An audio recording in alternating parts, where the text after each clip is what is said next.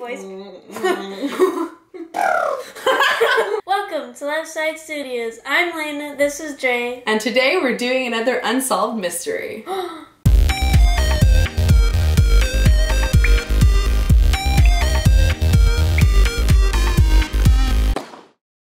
So today we are going to discuss... Oh my gosh, I'm so sorry. I have to pee.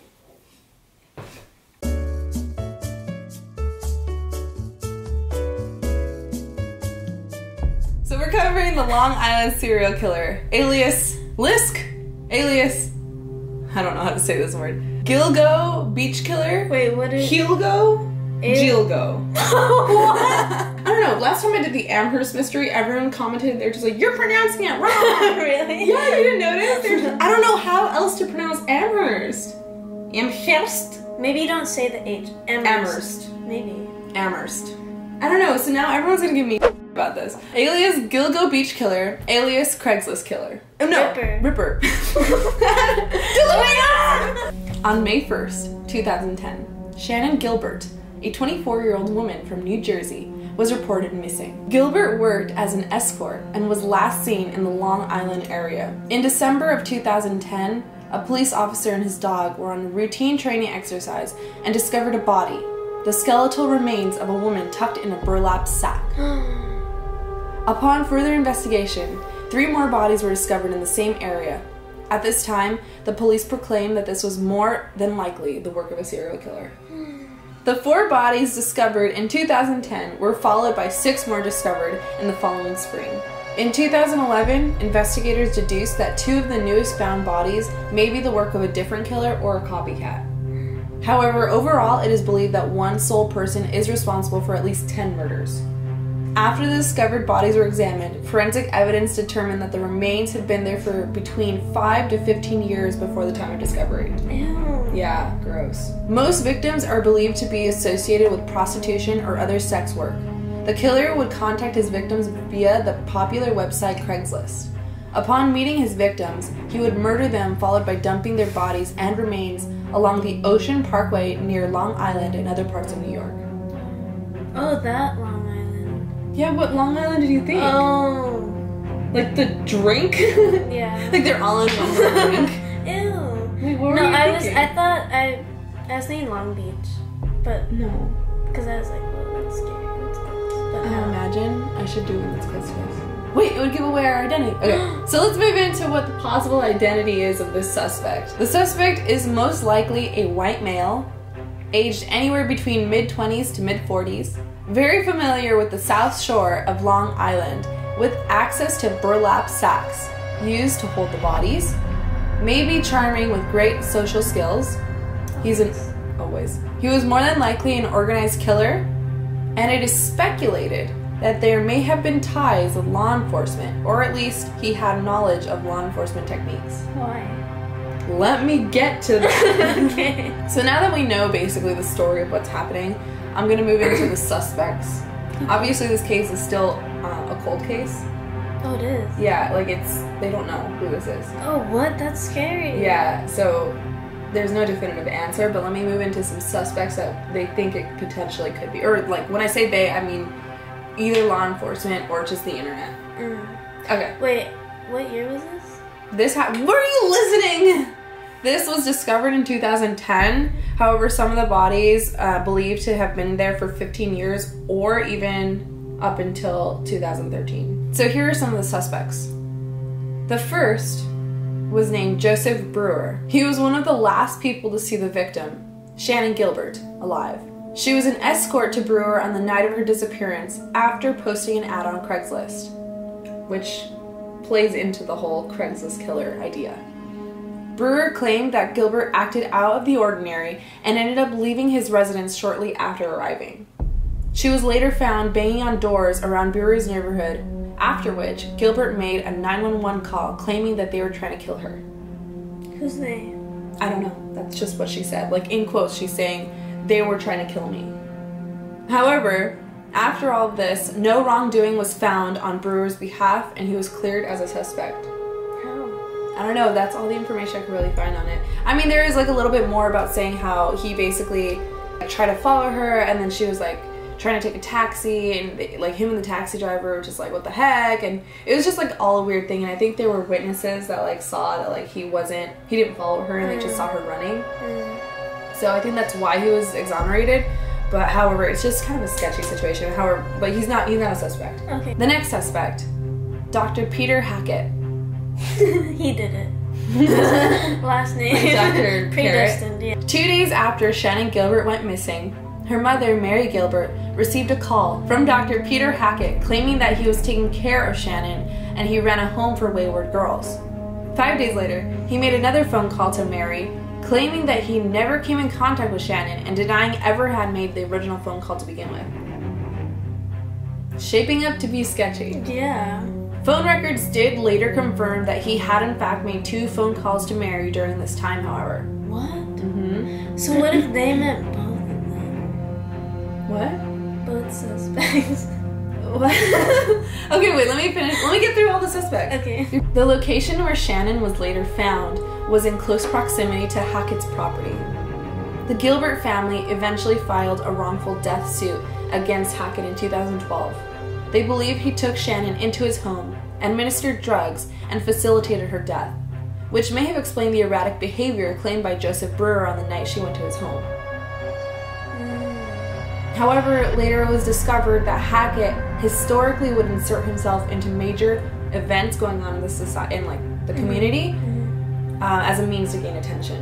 This was furthered in his embellished role with the TWA Flight 800 investigation. He basically inserted himself in that investigation when he had no part in it. To further his innocence, Hackett's wife and 2 children were also at his home on the night of Shannon's disappearance and would have been aware of any such events transpiring. Hackett was later ruled out as a suspect. What if she meant they as in him and his family? Maybe. The next suspect is James Burke. Former Suffolk County Police Chief, he frequently engaged with prostitutes, and one escort came forward claiming that she had relations with Burke that bordered dangerously abusive.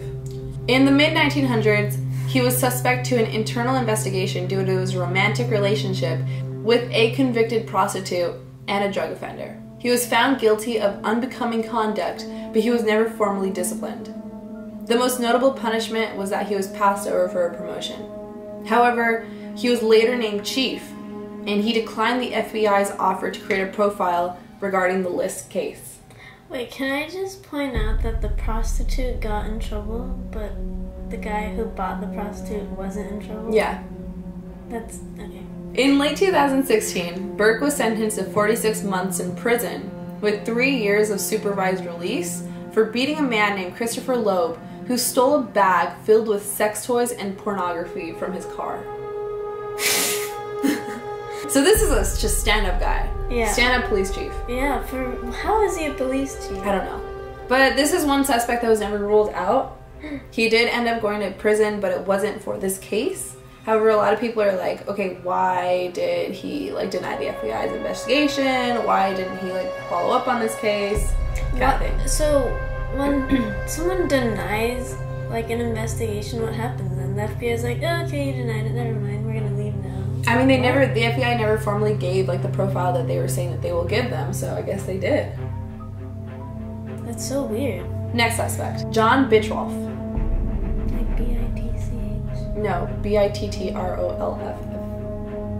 John Bittrolff was a Suffolk County resident who lived near where the torsos of 2 victims were discovered. He was convicted of murdering 2 prostitutes in 1993 and 1994. Claims that there were similarities between Bittrolff's known crimes and a few of the List murders caused him to become one of the prime suspects. He was also a hunter who was known for mutilating animals, and on a few occasions, his neighbors admitted to finding him abusing animals, actual just animals around, cats, dogs. Did he get in trouble for this at least? No, not that I know of. Why? I don't know.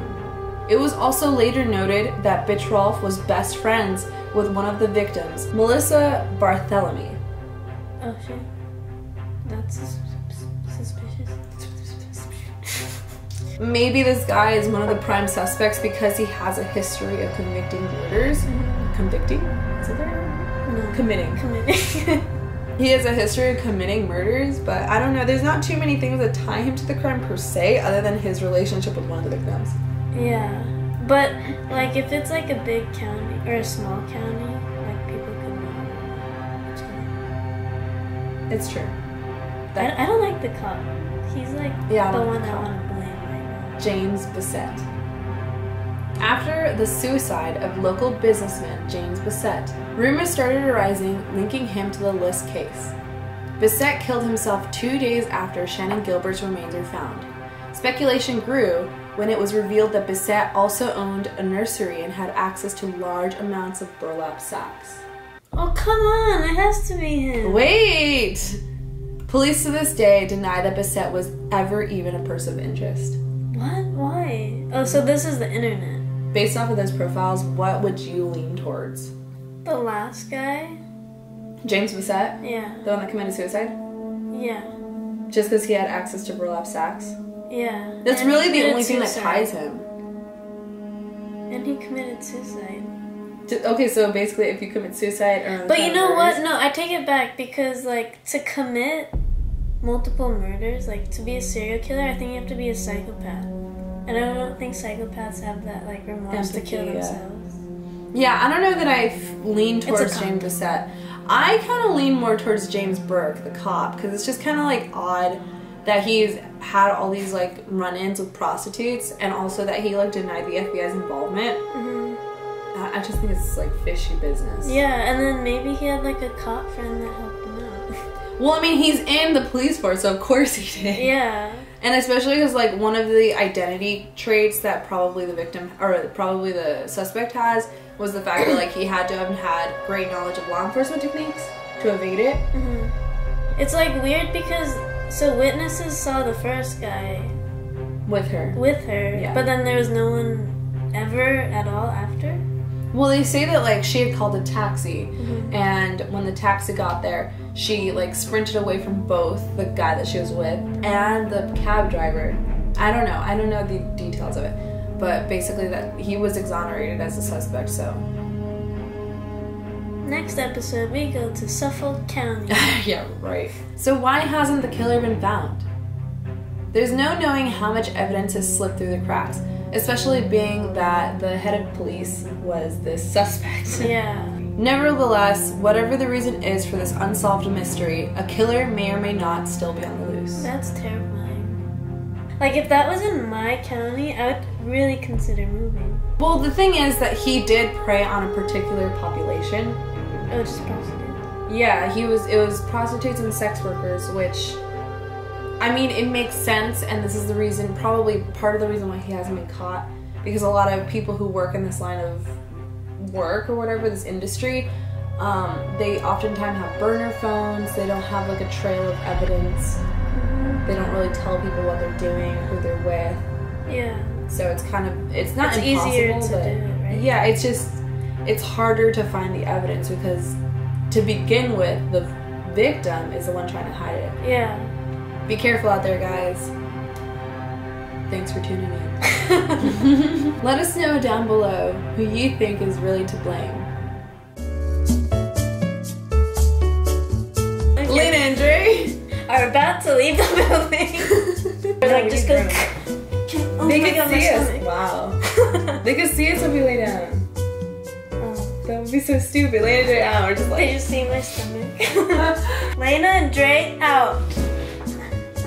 Your hair is still in. No!